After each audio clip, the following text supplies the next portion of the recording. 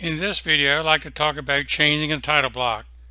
Say you have a finished drawing such as this one with one title block, and you find you need the same drawing for another customer or some other reason you need a different title block. This video will show you the process of changing title blocks in an existing drawing. Let's get started.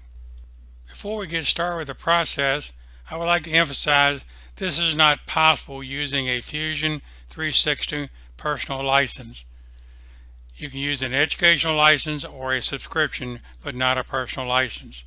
So the first step is to go into your existing template or existing drawing and be sure your title block is in place.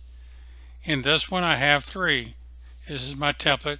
I want to be sure that the one I want to transfer is active.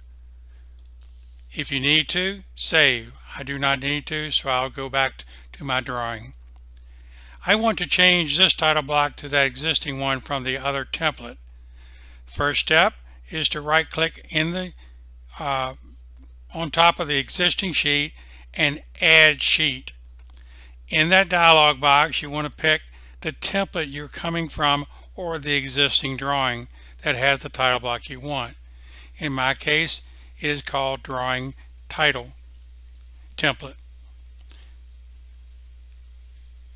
I then say OK, and you'll see it puts in a new sheet with a new title block.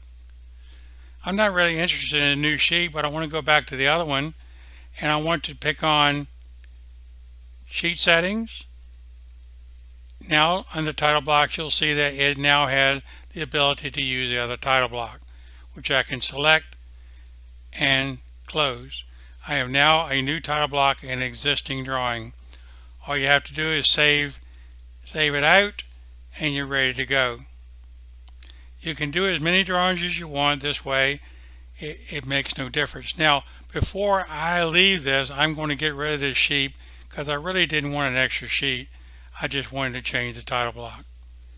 Hope this helps you do better work in Fusion 360.